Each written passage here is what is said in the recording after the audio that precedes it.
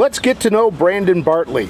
How did you get started in the horse racing business? So I'm third generation. My grandfather owned horses in the 70s, took a little break, and then came back in the early 90s with my father. I grew up going to the races, at the fairs, Cider Downs, Northfield, watching our horses race, and when I was about 12 years old, I decided that I wanted to be involved in it.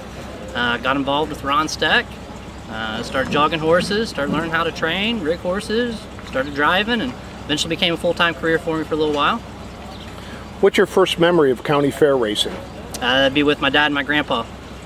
We had some crappy horses racing the Southern Valley circuit, but we had a good time. Made very little money, but we had a good time. We enjoyed it. What do you like most about racing at the fairs?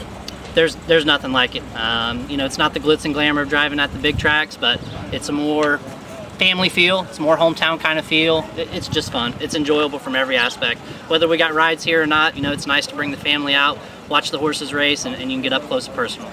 Do you remember your first fair win? I do. Yep. My first fair win was at Ottawa with a little trotter. We were racing for $500.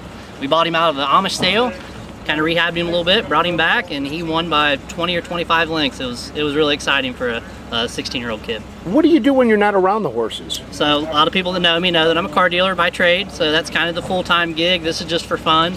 I enjoy this a lot more, but unfortunately I spend most of my time selling cars. Do you have a favorite horse you've driven? Probably Camper Hanover. She was a $2,500 purchase. She ended up making her way to the open ranks. We lost her in a claiming race many years ago, and then eventually she came back down in a cheap claimer. We bought her and made her a brood mare. She was probably my favorite. She was just kind of a rags to riches story. She was really nice. What's your favorite fair food? Oh, it's got to be the Texas tenderloin. Got to be the big Texas tenderloin pork. That's getting to know Brandon Bartley. Thank you.